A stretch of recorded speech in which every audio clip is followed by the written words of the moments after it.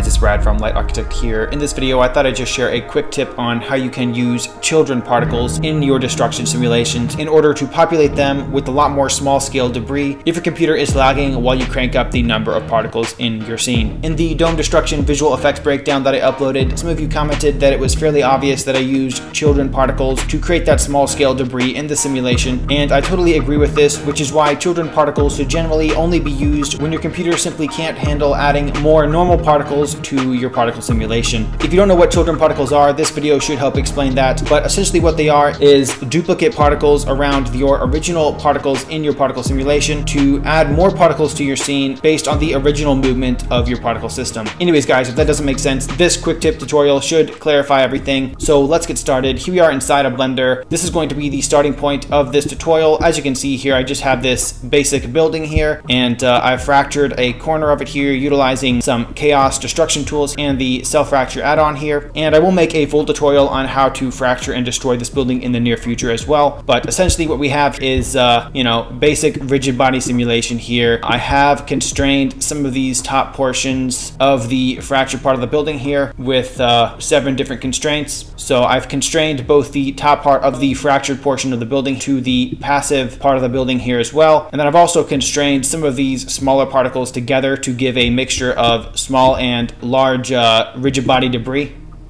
So you can see, for example, right here, all of these rigid bodies are constrained together, as well as, some right here and over here as well. So a pretty simple rigid body simulation. This guy is just an active animated rigid body, which we've added through our button right here. And this is a pretty common way that I destroy objects. Just simply fracture it, give it some constraints, and then animate a rigid body going through it. So anyways, this is our starting point here. Now what we want to do is add some smaller scale particle debris to make the destruction a little bit more beefy and realistic. So what I'm going to do here is find the point in which the icosphere hits the fractured part of our building here. So I think right about here is when we want those small scale debris particles to blast out from the rest of the rigid bodies. So what I'm going to do, we could just select this entire group here and add small scale debris through our debris systems here in our KHAOS tab. However, instead of adding our small scale debris to all of our objects here, what I want to do is just select some of our rigid bodies right around where the icosphere hits, just to be a little bit more precise with it.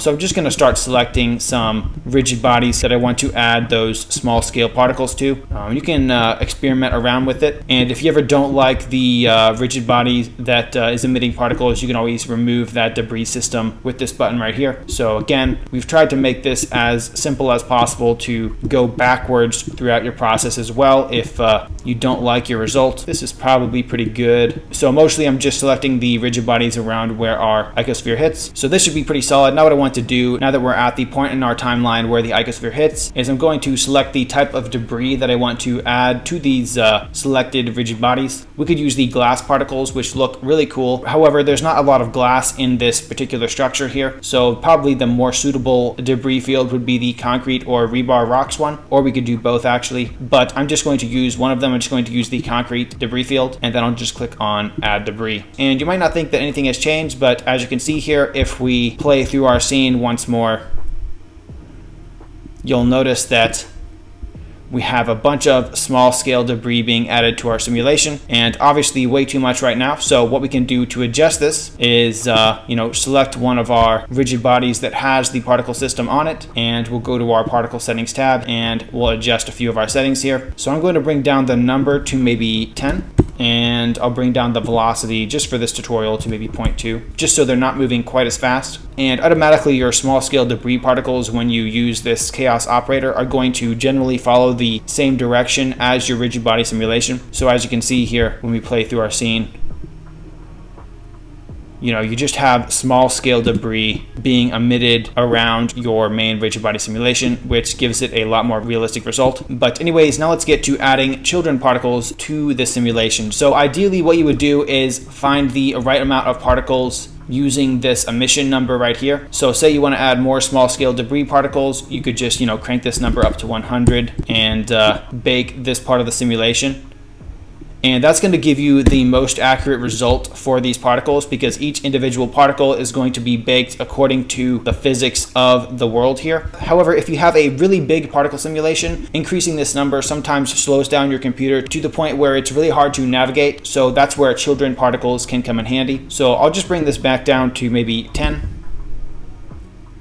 So now we just have a few different particles being emitted in different parts of our simulation here, which is bringing our simulation together already. But let's say we want to add some more particles and save some memory. I'll just scroll down here to our children tab. I'm going to use the simple children particles. And all of a sudden, right off the bat, you can see what's happening here. Essentially, for each given particle, we're having 10 particles displayed in our viewport here, and then we're going to actually render 100 of them. So this amount will be displayed in our viewport as we're seeing it right now, and then this amount right here will be rendered. I do like to view it the same way I'm going to render it, so I'm just going to keep these both at 20. So I'll make render amount 20, and then I'll make display amount 20 as well.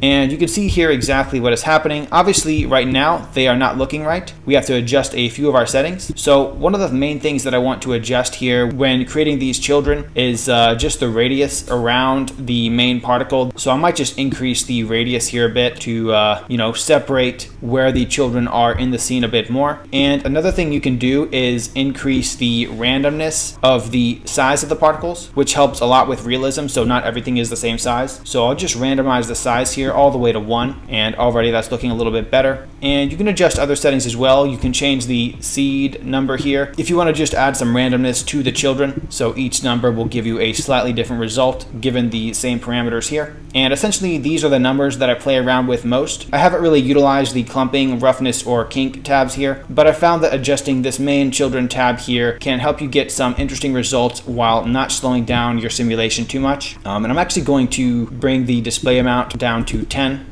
as well as the render amount, because I think we still have too many particles. But this is just a nice way you can kind of fill in the gaps of your simulation without cranking up this emission number for each of your particle systems. So as you can see here, it still looks pretty nice. Obviously, if you look really closely, you can see that, for example, right here, that the children particles are exactly following the same path as the particle that they are following. However, it's just a nice way to save time and still populate your destruction with a lot more debris. So obviously you have to keep in mind what your render is going to look like and composite it differently if they are super noticeable. In the case of my dome destruction visual effects breakdown, I simply wanted a lot of particles in the scene, and I couldn't crank up the emission number enough without really slowing down my viewport. So I thought it was a necessary sacrifice for the shot, as adding the children, in my opinion, definitely helped the final composite more than they hurt it. Anyways, guys, to bake out your particle simulation as well as your rigid body simulation, just select one of the rigid body pieces with the particle system on it, and you can just go to the cache tab here under particle properties, and you can just click on bake all dynamics, and Blender will go through all of the frames in your timeline, and you'll have a simulation that you don't have to play through from the beginning the entire time. And here we have it. This is our final result with our children particles. And there are some things we could do to make it better. I think, there's some intersecting on the ground here. But just to show you guys an example of how to use children particles, obviously you can adjust the particle system settings, perhaps add some drag and dampening so that they don't move quite as much after the initial hit. But this is the general concept here. I hope this video was helpful. As always, feel free to leave a comment if you have any questions or suggestions in the comment section below. Let us know what you'd like to see next on this channel. I will include a link to this parking garage building in the description below. It's not a super complex building, however it is manifold and there's no intersecting geometry, so it's a really good building to practice your fracturing and destruction on, because 3D models essentially have to be built in a very specific way to be destroyed in the simulation process. So I'll put a link to download this structure for free in the description below if you're interested, and I will see you in the next video.